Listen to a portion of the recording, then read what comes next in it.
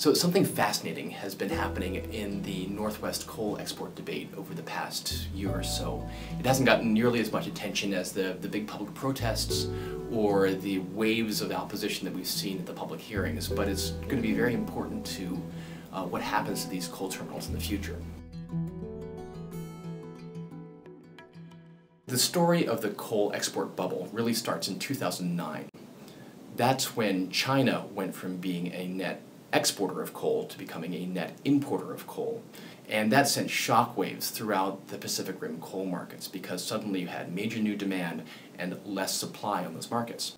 So over the course of 2009 to 2011, we saw steady incremental rises in the price of coal, and they added up to a major change. So what happens when coal prices rise? Well, new players get into the game. We saw major increases in production from Australia and from Indonesia. We in particular saw China try to modernize its coal industry by shutting down some of its older, higher cost mines and boosting production from its lower cost mines. The overall effect was to greatly increase the supply of coal on the Pacific Rim market.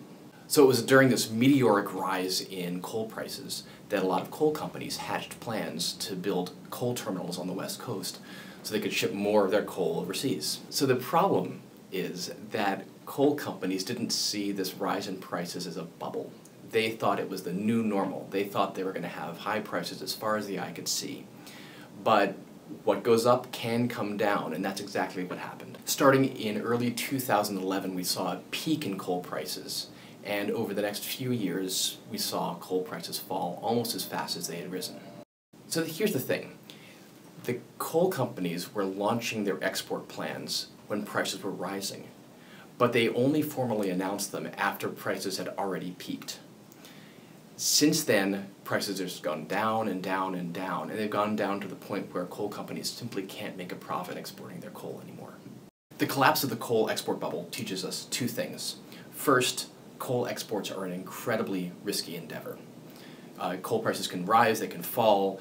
You can't guarantee that you're going to be able to ship your product out at a profit. Even if you think that prices are going to rise at the long term, you could be wrong.